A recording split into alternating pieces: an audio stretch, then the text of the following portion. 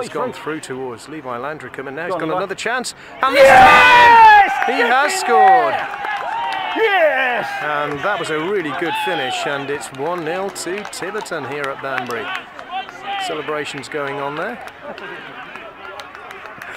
The ball played forward again by the home side, looking more and more as though they'll create more and more chances here. Tiverton beginning to hang on a little bit. That's a good ball forward to Horton. Cuts inside, and he's still got it. In comes the cross. Lewis has headed it in, and it's 1-1. It was inevitable.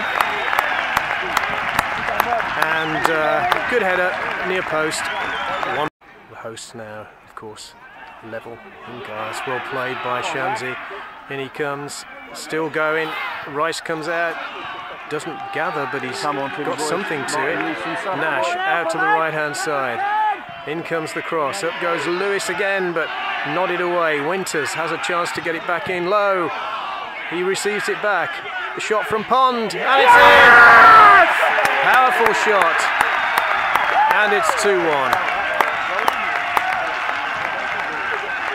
Ball played towards Bath, but he can't get onto it. And Pond nudges it on to danger man Shamsi. And he's going to go himself, surely this time. Onto his left foot. Brilliant goal! Absolutely superb finish.